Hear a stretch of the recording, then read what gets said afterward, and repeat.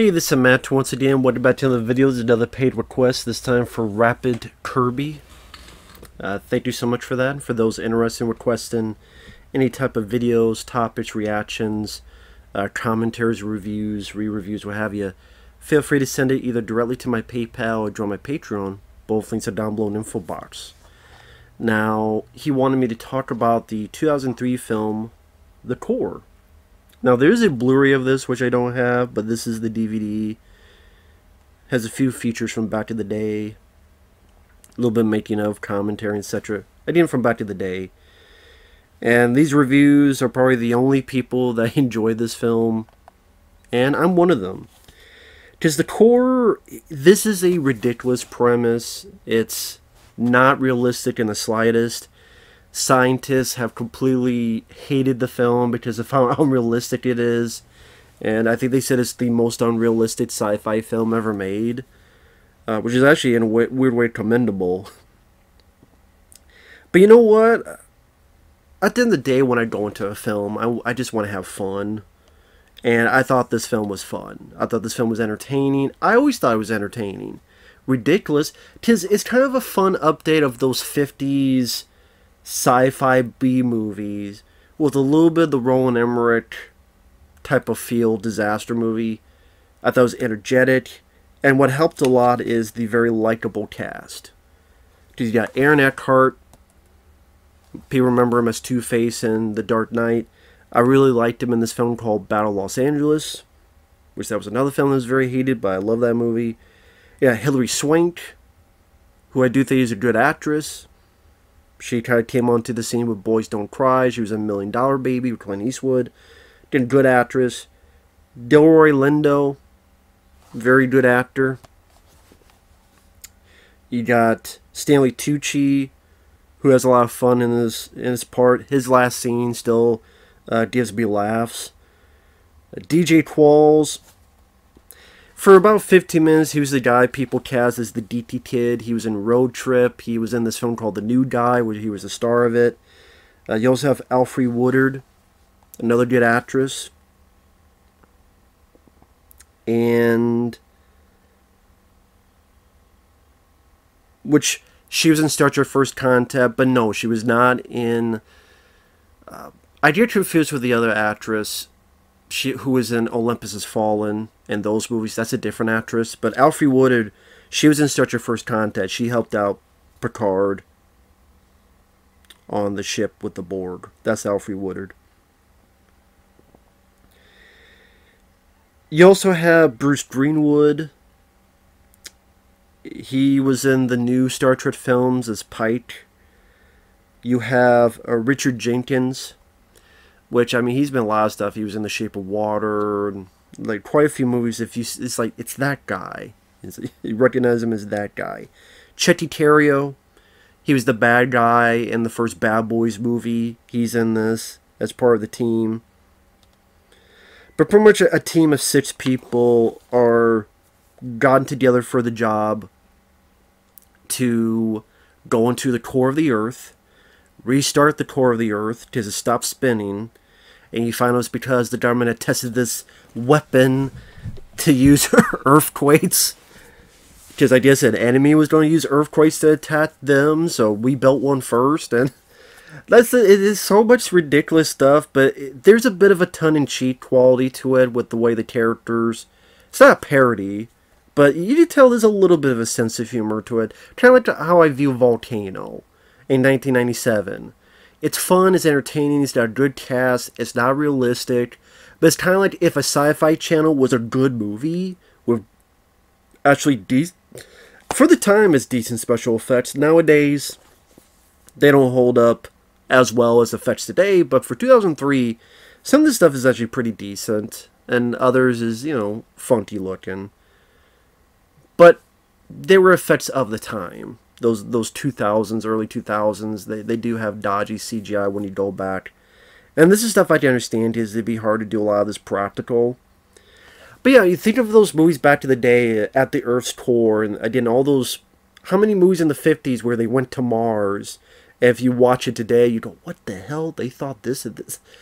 So that's how I view it. Like, that type of movie done with 2003 special effects.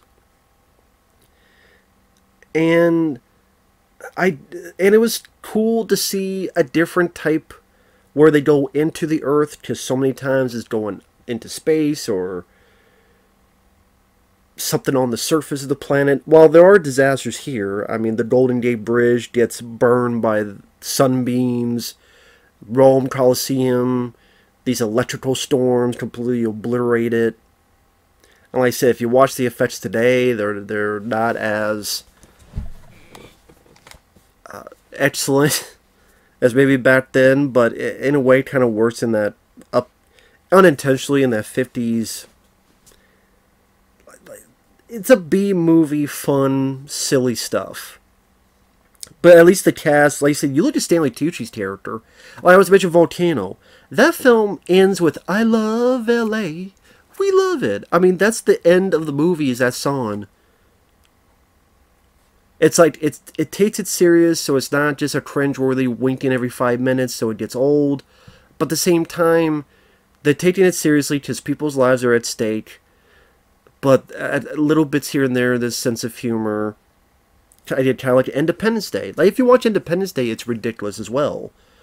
I mean, a whole alien civilization being destroyed by a computer virus. But if you're enjoying the characters and you're enjoying... And I will say those effects work better because they did more practical model work. And I kind of wish they did a bit more of that in this movie. But the director, Jon Amiel, I mean, he wasn't used to that stuff. He did films like Copycat with Sigourney Weaver. He did Entrapment with Sean Connery. I mean, the whole plot is this magnetic field, and the core has stopped spinning, so it's different fluctuations of the Earth is messing things up. The electromagnetic field is going down the tubes, and you know, within months they'll lose all power. Within a year or less, the Earth will be burned up by the sun. And you have this stuff going on, like the beginning where this disaster happens. I guess everybody's pacemaker stopped, but I'm sitting there going, how many people have a pacemaker in one city block? Because it's like 50 people, and I'm like, listen, I know a lot of people have pacemakers, but like 50 people in one little block? I don't know if that many people have pacemakers. But then maybe there's other stuff as well. But the one thing they mentioned is that their pacemakers stopped. I'm like, that many people in that block have pacemakers? Damn. Was like 2 for 1 special? But like I said, if you use your brain, you're going to hate the film. But I've said before, I just want to have fun. Believe it or not, when I go into a movie, I do just want to have fun and be entertained. Even if you're dumb, if you're fun, I can let a lot of stuff go. I really can. Because to me, movies, for the most part, are meant to be entertainment. Unless, you know, horror is meant to scare you. Drama is meant to make you feel. This stuff is meant to have a good time. And the cast, I thought, made me have a good time. And, like, what crazy stuff's going to happen as birds smashing the buildings. Hilary Swank and Bruce Greenwood are astronauts, and they're pilots, and they have to land the shuttle down into the canals of the city.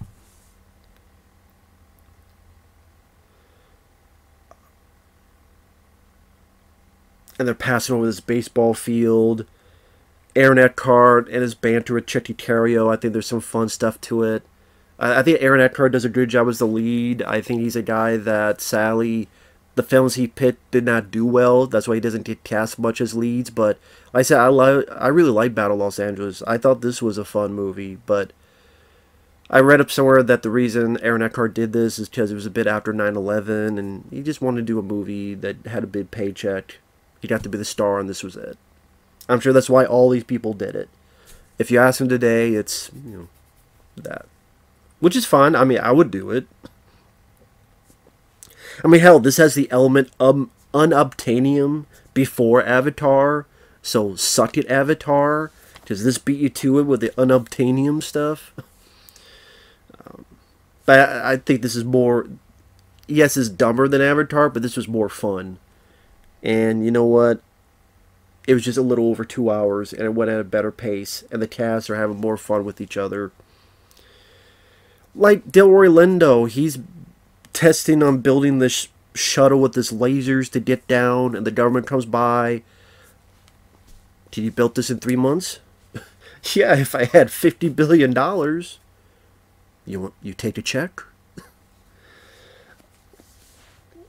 DJ Qualls is hired to pretty much hack the planet and control information so that the public doesn't get wind of what's going on and mass panics happen. And he's like, I need Xena tapes, Xena Warrior Princess tapes, and Hot Pockets. They help me concentrate. That's what I mean. Like, it's serious, but at the same time, there's a sense of fun. Kind of like a Roland Emmerich Independence Day type of feeling to it. Or even when they get the people together, Hilary Swank and Bruce Greenwood, to fly the thing, Tcheky Karyo and Aaron Eckhart to look at the science of it, Delroy Lindo, because he built the ship, Stanley Tucci, he knows a little bit about this field as well. Like, they're testing it out and things are going haywire, and during this test, the Tcheky Karyo's just laughing his ass off, going, it's a disaster. Also, I find it funny that, you know, I understand scientists complain about this, but I just find it funny that this film is so bad that it's silly in a lot of people's eyes, yet they're the same people that are okay with Godzilla vs. Kong, which literally has a hollow Earth. It literally has a hollow Earth. The Earth is hollow, and King Kong and his ancestors live there. And there's literally a scene where there's portals that go to the hollow Earth, and Godzilla is breathing fire down to the middle of the Earth, and King Kong climbs up and teleports to the surface of the Earth. And people are okay with that, and they don't say a single thing. But this is so awful.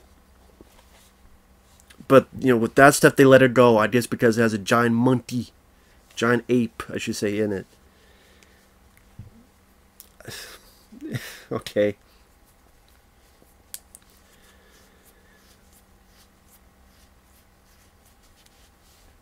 And like I said, I like the way the characters interacted with each other. The love-hate relationship between Delroy Lindo and Stanley Tucci, where Tucci's doing this narration, and Delroy's like, you doing that Carl Sagan narration? Did you read my book? Yeah, I read your book. It wasn't good.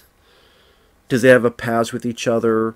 Let's say Hilary Swank was a good, strong, leading lady, but they don't throw politics in your face.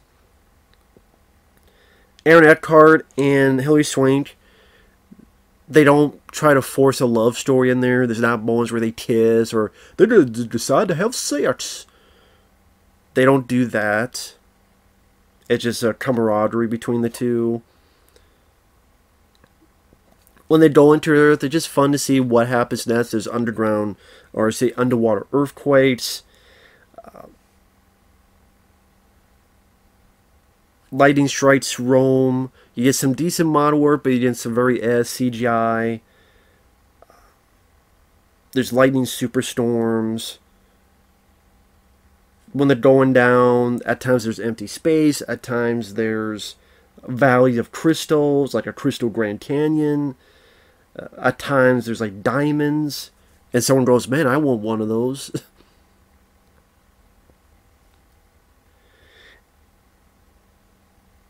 Why do you get dibs on being the hero? It's my damn ship, that's why. See, that's why I liked it. I liked the characters, and then when some of them died, I felt bad. And that's kind of the kernel of why I enjoy the film, is that I actually like this group of characters. I like the way they interacted with each other. I thought there was some nice humor and camaraderie, where I felt bad when they had to kick it, because you know some of them are going to kick it. It's a disaster movie. And when it happened, I felt bad. I felt sorry. And that's kind of what you're supposed to hopefully happen in these kind of movies, is you feel bad with what happens to the characters. And with the, like I said, it's not every day you see a big budget film where people have to go into the core of the earth. No matter what you did, it would be ridiculous and silly. So if you don't go so far off course, okay. Like I said, if a Sci-Fi Channel film had the budget and the cast and a sense of humor like this had, I would like more Sci-Fi Channel movies. I mean, Sharknado is so much more awful, and people praise that more. So, you do keep your Sharknado, I'll keep films like The Core. And this is the end of spoilers, so spoilers. It's kind of, there's a scene where Stanley Tucci, they have to separate these compartments, and they have to do this thing where they have to elicit this series of bombs in a certain order to start the core going, like an engine, I guess. And Stanley Tucci, he got trapped in there, and he's recording himself, and he stops what he's doing, and he's like, what the fuck am I doing? Because he's about ready to die in a minute, and yet he's recording. He's like, what the fuck am I doing? He throws that, he's laughing. Moments like that is what makes me enjoy this film. A sense of humor, a sense of self-retrospection, a sense of taking a bit of the piss out of it, but a sense of the character. Like, he's so into this narration thing, and he's like, no one's going to hear this. I'm not going to be alive in a minute. What the fuck am I doing? Stuff like that is what makes me enjoy the film. As entertainment, escapism, and, you know, as someone says here, a total blast. I agree with Sean Edwards of Fox TV. Not edge of your seat, but a blast? Sure. Like I say, it's a piece of fun escapism entertainment. And yes, there's a shitload of things that do not make sense. And people even wrote it down. Earth's atmosphere would not disappear within a year after the core stops rotating.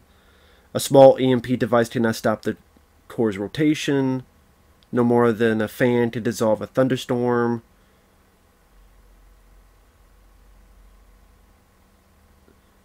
The magnetic fields would disappear everywhere at equal rates, so there wouldn't be holes without magnetism at certain places. Because later on there's a hole that they say, and that's what melts the Golden Gate Bridge. Which he actually did some good practical explosion and cars falling over the bridge in that scene. There's some good practical stuff in there. Earth's magnetic field dissipating would not cause solar microwave radiation strong enough to melt the Golden Gate Bridge. And if it could, it would melt cars long before it would melt the bridge. Crystals 1,000 miles below the surface would be impossible, as the intense pressure there would crush both. Diamonds cannot be there since there is no carbon in the Earth's mantle.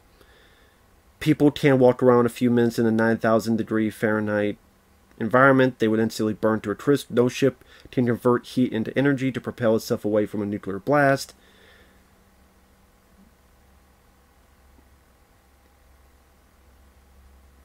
There's no way you could communicate with Command Central because the center would have to penetrate 4,000 miles of rock. I mean, they're all valid stuff. I don't care because I thought it was still a fun time. Entertaining, although a bit dated, special effects, quick pace, I never got that bored, has a sense of humor to it, and a very likable cast and an energetic tone makes me enjoy the core. Even though I'm told I'm not supposed to. I think some people made this knowing a bit of what it was. But do you approach it with winking every 5 minutes and being obnoxious? I'd rather they do it like they did in this. Or Volcano, which I like Volcano more than this, and Volcano from '97 I love. very much. But I rather prefer you do it that way. That's just me. Instead of winking every 5 minutes and being cringe and pay attention to me, like Sharknado films do. So with that said, thanks for watching, take care, and we'll see you guys later.